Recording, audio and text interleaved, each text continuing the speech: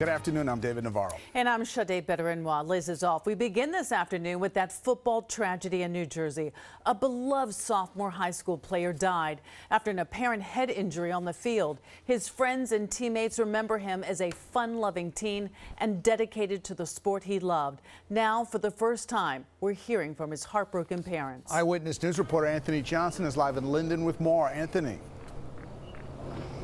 Yeah, the Linden Tigers football team, they're back on the field this afternoon, but you can certainly imagine that all of the players, coaches, and staff, they're out there with very heavy hearts. And yes, this morning we had an opportunity to talk to the parents of Xavier McClain. We met with them just moments after they were making the final funeral arrangements for their son.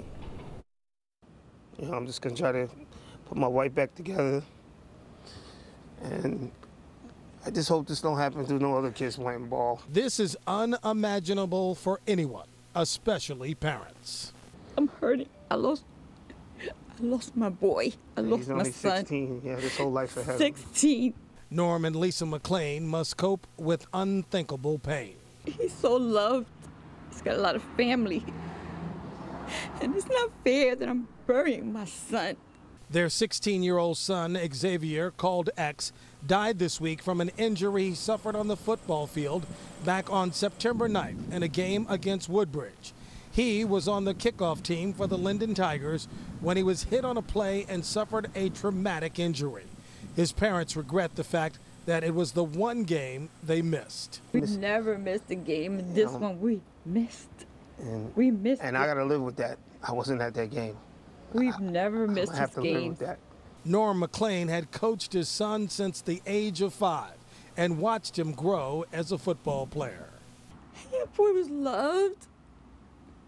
He was in every sport, social, bright, gifted and talented.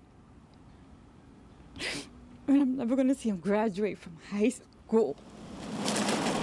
As the Linden community tries to come to grips with this football tragedy, Lisa and Norm McClain struggle to stay strong, but realize it's going to take time.